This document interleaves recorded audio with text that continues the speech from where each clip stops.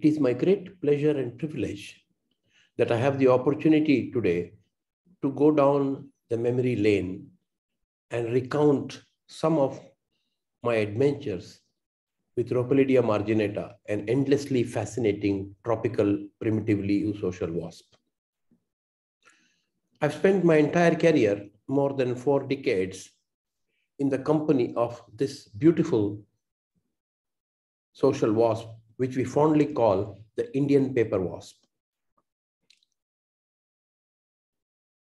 The journey of studying this wasp has been one of great fun. And the fun has been enhanced by the fact that throughout this journey, I have been accompanied by a large number of equally passionate students interested in prying open the mysteries presented by this primitively eusocial society. We've had many questions, we've had many strands of research. And what I will attempt to do today is to pick one such strand and try to give you a bird's eye view of how we have gone about studying this wasp. And the strand I want to use is concerns cooperation and conflict. Being a primitively eusocial wasp, there is no morphological caste differentiation between the queens and the workers. In fact, I cannot tell who the queen is amongst these wasps unless I actually see the queen laying an egg. Now, because of that, individuals, when they eclose as adults, are nearly totipotent. Any individual can either become a queen or become a worker. Even more interesting, they can switch roles later in life. Queens can become workers, workers can become queens. Workers can replace their queens and become new queens in the same colony. Or if they are unable to do that, they are able to leave their nest, found their own nest, either singly or in groups, and become functional queens in those new colonies. Even more important is that this wasp lives in a tropical climate, which means there are no severe winters. Colonies can go on for a long period of time. Colonies can be founded and abandoned, and queens can be replaced throughout the year, and in fact can go on from year to year. So this provides tremendous opportunities both for conflict and for cooperation among the wasps. And the question that we have really been interested is, how do the wasps actually manage to balance the opposing forces of conflict and cooperation, which they seem to do very well. So that's the strand I want to take and give you a bird's eye view of how we have investigated the wasp's way of balancing conflict and cooperation. But before I do so, I want to say a few words about the process of science. I believe that the process of science is as important as the product. Unfortunately, most of the time, we only talk about the product of our science. We do not talk about the process. This makes the product sound as if we got it by magic. And this creates a barrier between the researcher and his or her audience. Therefore, I believe that we should make the process of science as transparent as possible. And I will try to do that during this talk. So let me say a few words about how research actually happens in our group. My students and I have great fun watching these wasps. And we often watch wasp colonies just for fun. While we do so, very often questions arise in our mind. We realize that some of these questions are difficult to answer, some probably impossible to answer. But every now and then a question pops up, which we think we can answer if we design an appropriate study. So we design a study and we try to answer that question. And when we answer that question, we keep that answer as tentative because the answer immediately raises other questions. And unless we can answer those questions, our confidence in the answer to the first question is limited. When we answer those questions, yet other questions arise. So our research proceeds as a series of questions and answers. There is no reason, therefore, why I should not present this talk as a series of questions and answers. Now, we are able to answer these questions because of some simple technical advances. Perhaps the most important technological advance is our ability to mark individual wasps with colored spots of paint for individual identification. As you can see on this slide, lots of wasps can be marked for individual identification. In fact, we have computer files on most of these wasps, in many cases, detailing their entire lifetime of behavioral activities. A one of the good things, one of the many good things about this wasp is that it likes to nest around human habitation, in our gardens, in our offices, in our buildings. In fact, sometimes they come and build their nest voluntarily in our lab. Therefore, we can easily study them wherever they are in their natural condition. But it's equally easy to bring them to the lab, transplant the whole nest into cages, and stack up lots of cages in our lab, which we call the waspiary. In fact, recently, we have constructed much larger nests, which we call walk-in cages. And these walk-in cages allow us to do new experiments, which the older cages, the smaller cages, did not allow. And I will have opportunity to describe at least one or two of such experiments. So I have succeeded in transplanting not only Ropalidia marginata nest, but also my student into these walking cages so that observations can be made in nearly natural conditions. So let me begin with a series of questions and answers. Because this is a primitively eusocial wasp and workers and queens don't look any different, the very first question I was interested in is, how does the queen behave as compared to the workers? If she doesn't look different, she must at least behave differently. As far as we can tell, there is no qualitative difference in the behavior of the queen compared to the workers. So the difference is quantitative. And in order to capture this quantitative difference in the behavior of queens and wasps, we constructed time activity budgets for all marked wasps in the colony. How much time does each wasp spend in each kind of behavior? We then subjected this data of time activity budgets to multivariate statistical analysis, such as principal components analysis and cluster analysis. And very interestingly, we found that wasps in every colony can be classified into three rather distinct clusters, which we call behavioral castes. Based on the major behavior that these clusters perform, we named these behavioral castes as sitters, fighters, and foragers. Now, one of the precautions we took in doing this study is we deliberately did not treat the queens differently. If the queens don't look different, who are we to treat them differently? So in other words, we didn't tell our computer who the queen was. The happy result of that was that we could now post facto ask, where is the queen? Is she a sitter? Is she a fighter? Or is she a forager? We strongly suspected that queens must be in the fighter caste, in the fighter behavioral caste, because it was known at that time that in such primitively eusocial societies, especially those of wasps, the queen rules by physical aggression, by harassing her workers and making them to work and suppressing their reproduction. But to our great surprise, we found that our queens were not fighters. They were in fact always sitters. So the answer to the first question is that the queen in Ropalidia marginata is a non-aggressive, non-interactive, meek and docile sitter. Now this answer, as I said, we put it on hold, we put it as temporary because this raises other questions which need immediate answers. If the queen in fact is such a meek and docile sitter, how does she become a queen in the first place? Why do the workers respect her authority? Why do the workers not revolt against her? And they do not revolt because in the presence of a healthy queen, workers never ever lay any eggs. They never physically challenge the queen. And so how does this happen? So in order to answer this question, we decided to do a different experiment. So now we have to design a study to answer this question. And this study we designed required 3 days of experimentation. On day 1, we identified a healthy, normal colony, marked all the wasps, and studied all the wasps. And here by studied, I mean constructed time activity budgets for all the wasps. On day 2 in the morning, we physically removed the queen. And we spent the rest of the day observing the wasp without the queen. At the end of day 2, we returned the queen. And on day 3, we again observed all the wasps with the queen. So day 1 is a queen right stage. Day 2 is a queen determination stage because they don't have a queen. And day 3 is the queen re-establishment phase.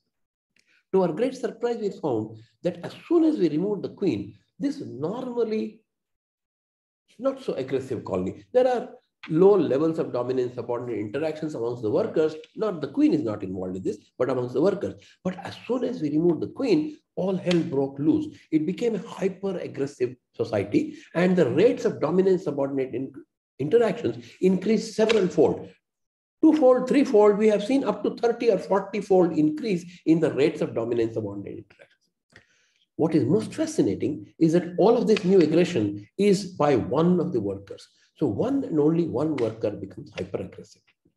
As you can see in this chart, in this graph, On day 2, in the absence of the queen, one worker shot up her rates of dominance behavior, whereas she was showing very low levels on the previous day in the presence of the queen, and she dropped her rates of aggression upon the return of the queen. Now, it turns out that if we don't return the queen, this particular wasp will go on to become the next queen. So we call her the potential queen. So the answer to our question is potential queens begin their careers as very aggressive individuals and only later become meek and docile. But this answer also has to be put on hold, because if the queen is such a meek and docile sitter, how does she regulate the activities of the workers? Because she's not being aggressive. So in order to answer this question, we designed yet another experiment. We focused on 2 activities of the workers: bringing food to the nest and feeding the larvae. And we focused on these behaviors in the presence and in the absence of the queen and after returning the queen. And to our great surprise, we found that there's absolutely no effect of the presence of the queen. The rates at which food was brought, the rates at which larvae were fed, were statistically indistinguishable on day 1, 2, and 3. Whether the queen is there or queen is not there, the workers don't need any input from the queen in order to bring food and feed the larvae. So our simple answer was Ropalidia marginata queens do not regulate the activities of the foragers. But somebody should. And who does that? So we suspected that the workers do it themselves. And how do they do that? We suspected that the low levels of dominant subordinate behavior that the workers indulge in is actually used for self-regulating their activities such as foraging and feeding larvae. In support of that, so what is the function? So we asked, what is the function of the low level of dominance behavior shown by the workers? We found a weak but statistically significant positive correlation between the fraction of dominance received by a worker and her fractional contribution to the foraging effort of the colony. So this gives some kind of support to the idea that the workers may be using dominance behavior to tell each other how much food to bring. We tested this explicitly in 2 different ways. We showed that excess food reduces dominance behavior. So we hand-fed the wasps, kept them satiated, so they're not hungry. And we showed that if you do that, the rates of bringing food came down, the rates of feeding larvae came down, but also the rates of dominance behavior came down. In fact, the rates at which dominance behavior was shown specifically to the foragers came down significantly. We also showed this in the opposite way, showing that excess food actually increases dominance behavior. When starvation actually increases dominance behavior. So when you starve the wasp, dominance behavior increases, not general aggression because they are irritated, but specifically the dominance behavior shown to the foragers actually increases. So yesterday's foragers were attacked much more today because the wasps were hungry. So our answer is that worker dominance behavior is used for the decentralized self-regulation of foraging by the workers themselves. But that raises another question. How does a meek and docile sitter inhibit worker reproduction? Okay, she doesn't care about worker behavior because they organize it themselves, but how does she ensure that they do not challenge her, they do not develop their ovaries and start laying eggs? In order to answer this question, we designed a very different kind of experiment. We suspected that the queen probably uses pheromones to suppress worker reproduction or to regulate worker reproduction. And in order to see whether this pheromone is volatile or non-volatile, we conducted a different kind of experiment. We brought the wasp colony to the laboratory, put it in a cage, and on day 1, we observed the behavior of the queens and the workers. On day 2, we cut the nest in half, roughly dividing the brood equally to 2 halves, and randomly introduced half the wasp on one side, half on the other side, introducing a wire mesh in between. Now, the function of the wire mesh was to prevent the wasp from going across, but allow volatile chemicals to go across. Now, we observed both sides. We actually put the queen on one randomly chosen side, and we observed both sides. There was a queen right side and a queen left side. On day 3, we moved the queen from wherever she was to the opposite side and again repeated the observation. Our predictions from such an experimental design were that if the queen pheromone is volatile, both nest fragments should behave like queen-right colonies. But if the queen pheromone is non-volatile, the queen-less fragment should behave like a queen-less colony. Now, we have found that this experimental design is very useful even to answer other questions. And I will have opportunity to bring it up once more. When this slide was made, such an experiment was already performed 24 times. And in all cases, prediction 2 was upheld. So our answer, So here's what the data looks like. On day 1, nobody shows any aggression, neither the queen nor the PQ1 or the PQ2. But on day 2, on the queenless side, one individual becomes hyper-aggressive. We call her PQ1. And when we move the queen to her side, she loses her aggression. But a different individual on the new queenless side becomes hyper-aggressive. We call her PQ2. And nobody showed aggression on day 1, but they showed aggression respectively on days 2 and 3. So our answer is that Ropalidia marginata queens appear to use non-volatile pheromones to inhibit worker reproduction. This raises the question, if the pheromone is non-volatile, how do the workers actually perceive the pheromone? Now, we tested various hypotheses. Our first hypothesis was that workers receive the queen pheromone through direct physical interaction. We ruled out this hypothesis. Our second hypothesis was that workers receive the queen pheromone through indirect physical interaction or by relay through the queen. We ruled out both these hypotheses by the following method. We computed the rates of physical interactions between all pairs of wasps. We then computed the shortest path of information flow from the queen to the PQ, both directly as well as relayed through the workers using the Dijkstra's algorithm. And we found that the PQ detected the absence of the queen too rapidly, in less than 30 minutes, for information to actually reach her through physical interaction. So now, by simple behavioral observation, we showed that the queen applies her pheromone to the nest by rubbing her abdomen on the nest surface, and the workers then can get it by contact with the nest. A big question that loomed large in our research, in my entire research career, can we predict the identity of the potential queen in the presence of the old queen? As soon as you remove the queen, within 30 minutes, a single individual becomes hyper-aggressive. Who is the potential queen, who in fact will go on to become the next queen? But which worker, who is this individual, was a question of great interest. And for a very long time, we couldn't answer this question. When people would ask me, can you predict the identity of the PQ? I would sort of casually say, it doesn't look like it. There seems to be nothing special. But after a while, when these questions became very persistent, we designed specific studies to try and answer this question, to try and predict. And it turned out that initially we failed. In fact, this is one example of a study where we showed that the potential queens and the workers are all mixed up. You cannot tell them apart. Only the queens are different. In other words, we cannot identify the potential queen in the presence of the queen. The potential queen does not appear to be unique by any criteria, not by her dominance rank, not by any other behavior, not even by her ovarian rank. Workers have low level of ovarian development, but even there she is not particularly unique. So at this stage, we could not. But I will come back and revisit this answer, whether we can actually predict the queen. At this stage, a student came to my lab and said, we don't know who the PQ is, but I wonder whether the wasps know who their next queen is.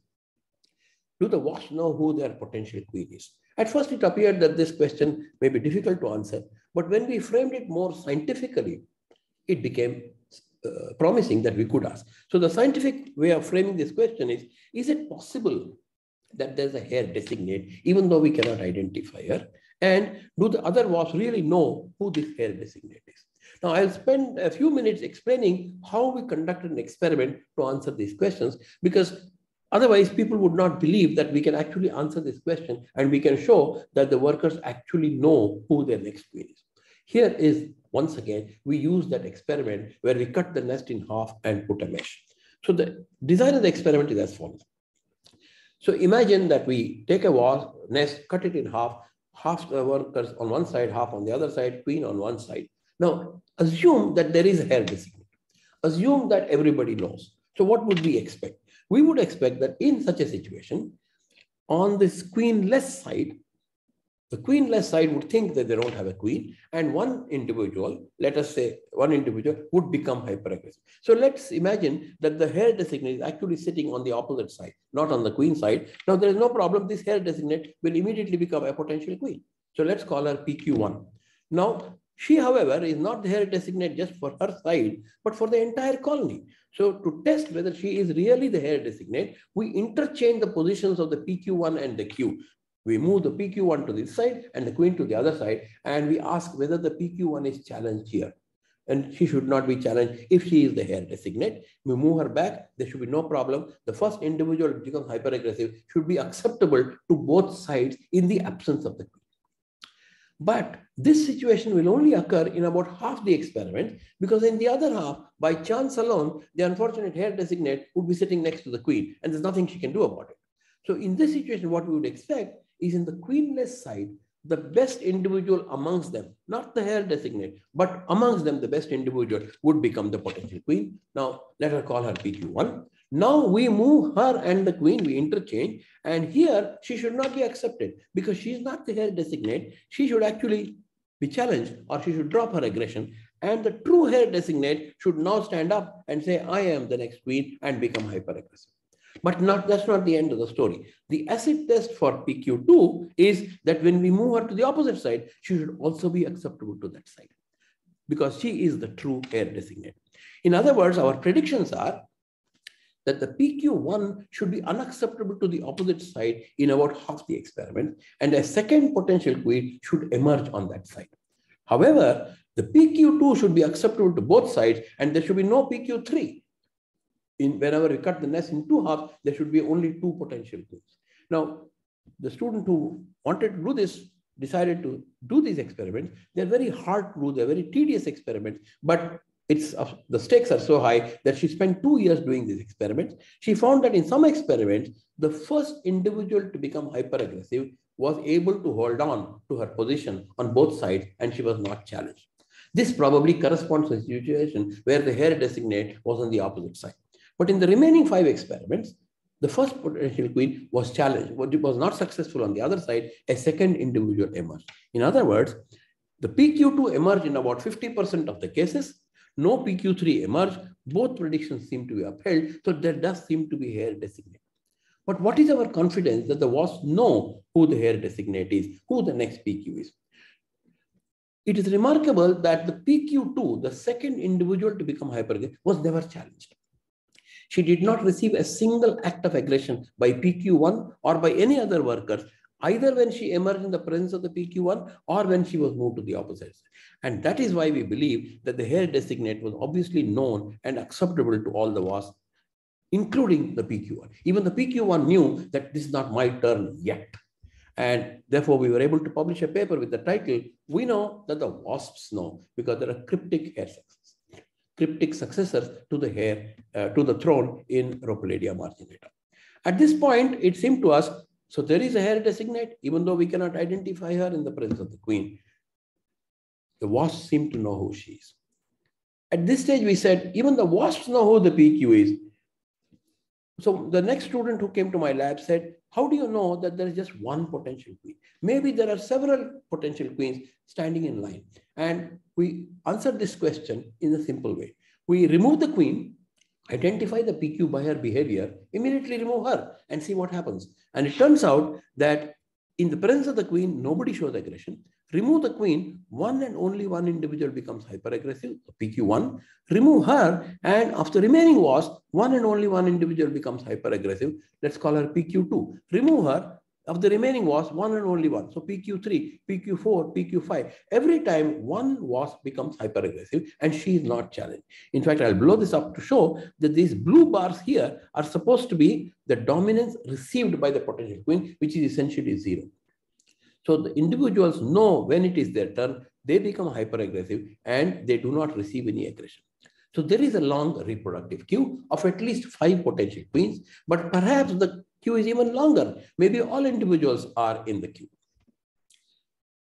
So we said, even the wasps know, can we really not predict the potential queen in the presence of the queen? So at this stage, we revisited this question. And here we collaborated with Professor Noah Pinter-Wollman from the University of California, Los Angeles, and we used what is called multi-layer network analysis. In the past, each social situation was examined in isolation. We have now used the novel analytic approach of multi-layer network that combines multiple social situations into a single mathematical object.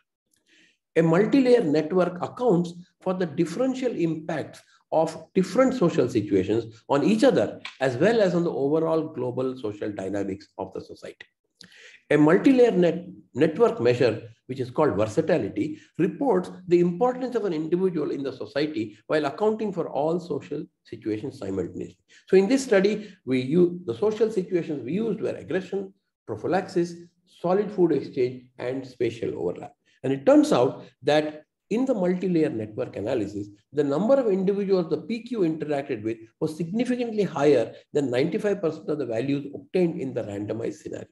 When examining each social situation separately, there was no such pattern. So by using this method, we could actually show that in the multi-layer analysis, we could identify who the potential queen was, even in the presence of the queen. This could not be done using the other individual situations individually.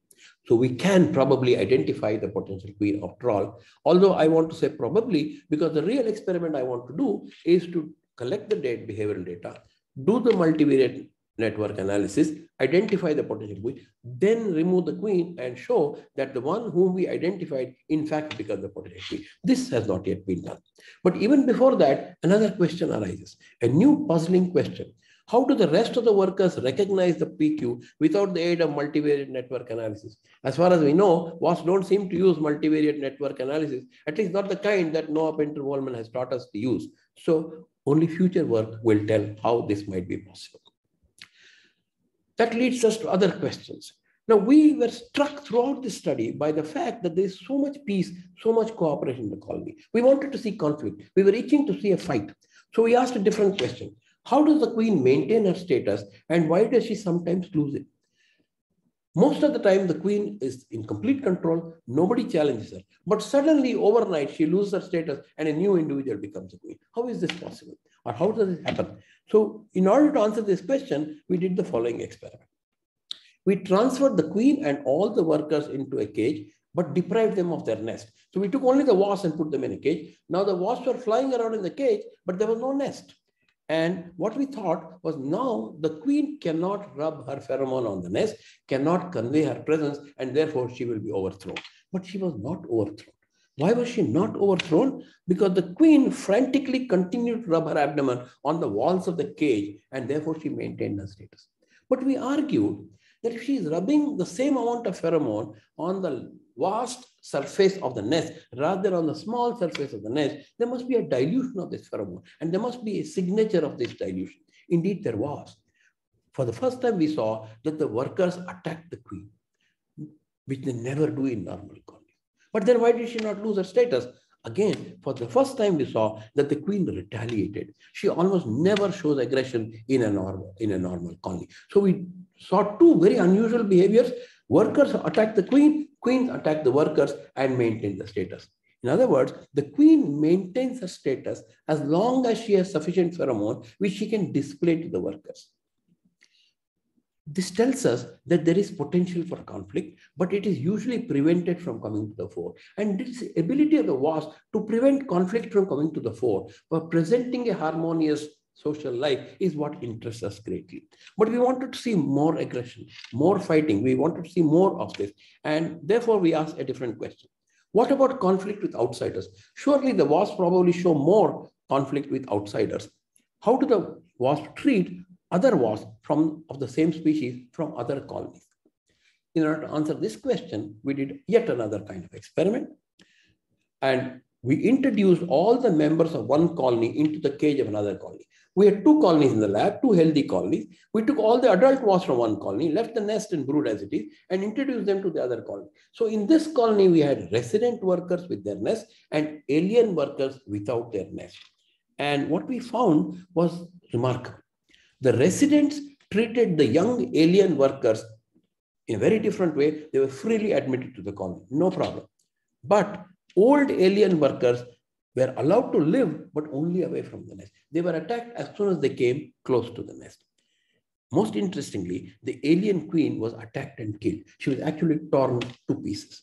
So it turns out that the residents showed a very nuanced differential treatment to the intruders. This we found absolutely fascinating because it not just beat up everybody. But this also provided another clue to us. Because the young aliens are accepted, we wanted to know what is the fate of these young accepted aliens? What happens to them after they are accepted? We found that young alien workers who are accepted into foreign colonies became completely integrated into their foster colonies and normal workers as normal workers and may even become future queens. We even found that the probability of a foreign worker becoming a queen is directly proportional to the number of foreigners in the colony. So they had no real disadvantage whatsoever. Now we said there is another way that the wasps can become selfish. They can leave the nest. So we wanted to know which wasps leave their natal nest and found new nest. We see from time to time some wasps leave their natal nest and found new. Who is this wasp? Which wasp? What was she doing? Why some leave and others don't leave? To answer this question, we had to study new nest foundation. It turns out that new nest foundation has been very hard to study for some very trivial reason. In the field, we see wasps leaving their nest, but we don't know where they go. We also see new nests being founded, but we don't know where they come from. Now, in the laboratory, in the smaller cages which we used earlier, there appears not to be enough space, so we never saw new nest foundation.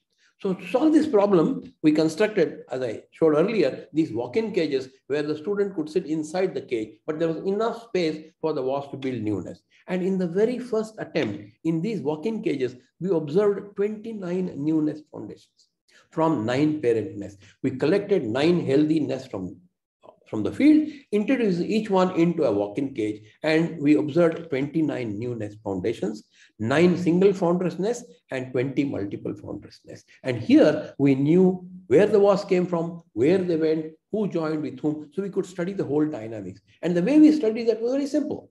We kept a daily diary of the happenings in these walk-in cages. What happens to the queen in the old nest, which wasp leaves and starts a new nest, who is the queen in the new nest, do they go back, etc. So we kept it. So this, for example, is a very simple situation where not much happened. And here is a very complex situation where a lot of things happen. By simply keeping a diary of this, we were able to observe very unusual behaviors. Wasps congregated outside their parent nest and showed dominant subordinate interactions before initiating multiple foundress nests. We have never seen this in other situations. Solitary foundresses never participated in such off-nest aggregations. The most dominant wasps of the aggregations always became the queens in multiple foundress nests. Others became co-foundresses or did not join the new nest. By simply looking at these aggregations, we could predict who will be the queen in the new nest. Most interestingly, some wasps which appear to have lost out in the negotiations decided to go back and remain with the old nest, maybe try their luck on another day. But some of them went with the dominant individual and became subordinates in the new nest. Solitary foundresses and future queens of multiple foundresses always engaged in self-feeding behavior. Now, we never see the wasps feeding themselves outside the nest. They always bring food to the nest, share it with other nestmates, and feed there. But for the first time, we observed that wasps sit outside the nest and feed themselves. And they did so before initiating the new nest. So behaviorally dominant and well-fed wasps tend to leave their natal nest to found new nests, either singly or jointly. But they prepare for this future by altering their behavior both on and off the nest. Now, this suggested a different theoretical framework for us. This suggested that now we could test the hypothesis that wasps are not pre-programmed robots.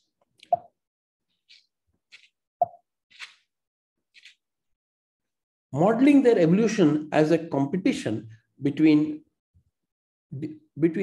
bearers of alternate alleles with fixed behaviors can be misleading. Clearly, the wasp must be making and changing decisions continuously based on updating their information about their internal state and the state of their external world. This gives us the hope that we can change their behavior by changing their internal state or the external world around them.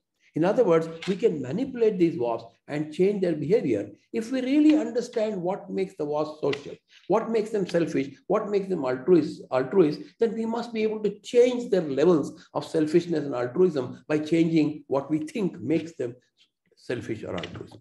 So in other words, we asked, can we make them less or more selfish? So the question we asked, can we alter, using inclusive fitness jargon, we can ask the question, can we alter their relative dependence on direct and indirect fitness?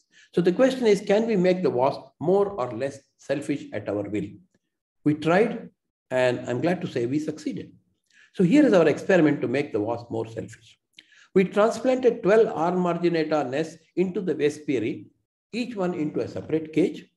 We randomly assigned the nest into either as a control nest or a treatment nest. We had 6 control nests and 6 test nests. In the control nest, in all nests, we provided ad libitum food.